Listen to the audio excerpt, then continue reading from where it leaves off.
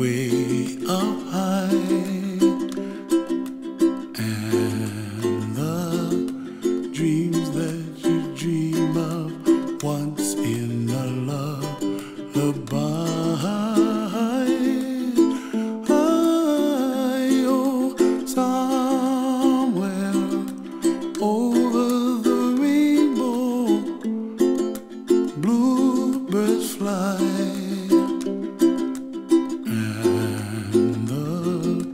Dreams that you dream of, dreams really do come true. Full-on crisis mode.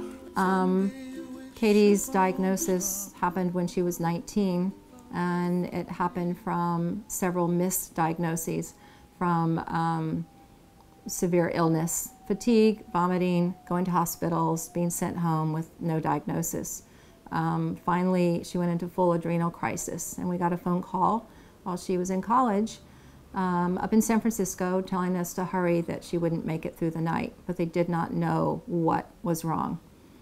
So ever since, we've been in crisis mode trying to manage a very rare disease called Addison's disease. Addison's disease is when the adrenal glands, which are two very, very small glands that sit atop of the kidneys, when they just stop producing cortisol. And cortisol is your adrenaline, but you know, that's not just for roller coaster rides. You need it to remain alive. It is a life-sustaining hormone, and it is responsible for maintaining your electrolyte levels, your sodium, potassium, managing the heart rate, blood pressure, many other functions. I think your heart being the most important. And for most Addison's patients who don't survive, it usually is always through cardiac arrest. So Katie was on her high school surf team, and she was very active, sort of a type A personality, self-made, academically, and always, you know, strived to do everything. She even took summer classes that were college level classes. She was just always going. But surfing seemed to really keep her healthy and active. And there's a theory that because Addison's patients deplete their salt and sodium, because Addison's patients need extra sodium, and she may have been absorbing it through her skin while surfing in the water every single day.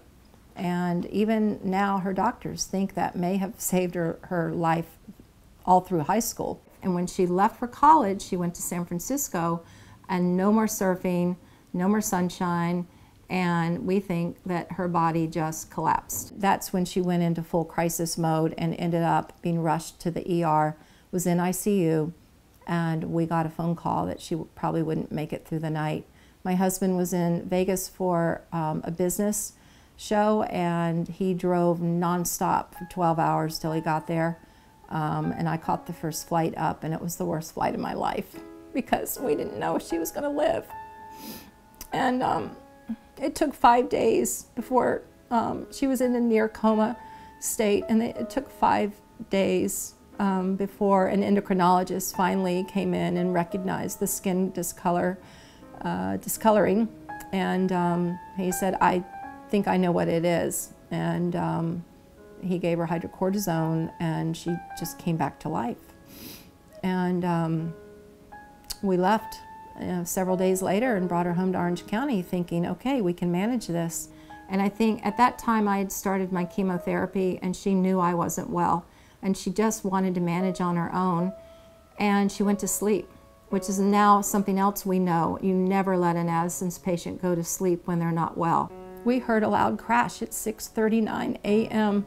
She was living at home, and we heard the crash. And my husband and I both jumped out of bed and ran to her room, and she had died. She had tried to get up to go to the bathroom, and she stumbled, and she was not breathing.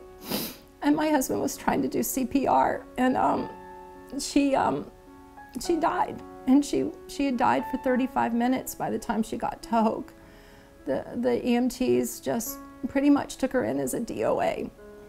There was no further attempt to resuscitate her after they used the paddles, so she didn't have a pulse. And I always worry that can happen again. I was terrified to bring her home from the hospital for the whole year that she was in subacute care, and I was terrified to leave her there because I was afraid they wouldn't manage her Addison's either. So you have to deal with a lot of fear.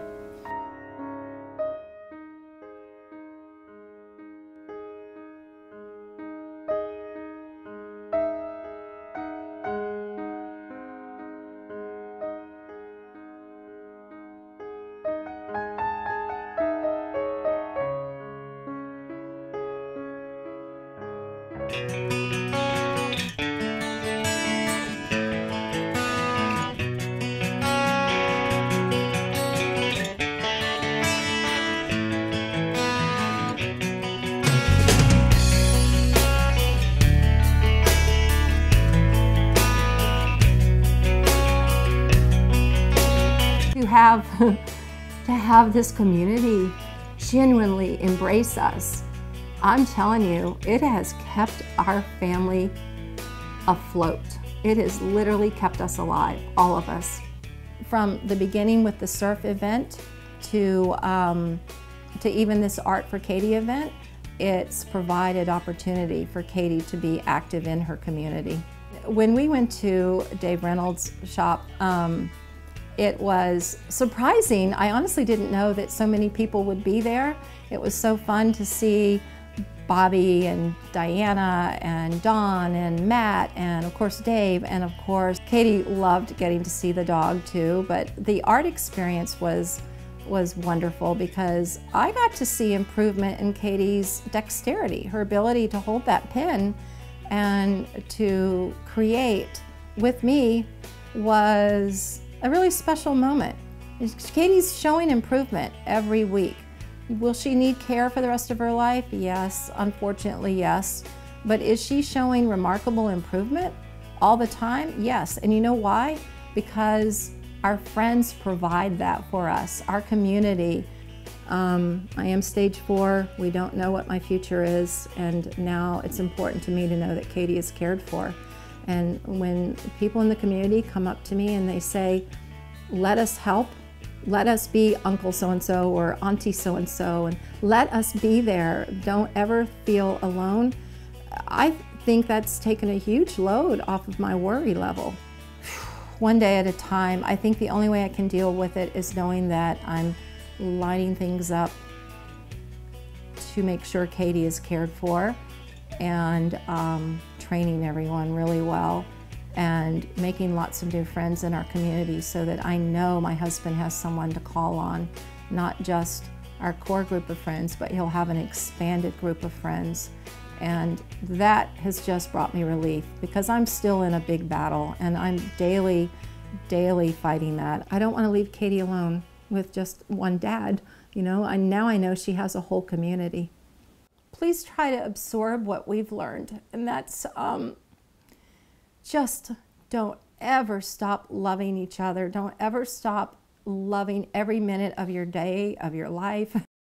You find me somewhere over the rainbow. So pretty. I like those Way colors. up high. Yeah, look. Awesome. The dreams that you dare to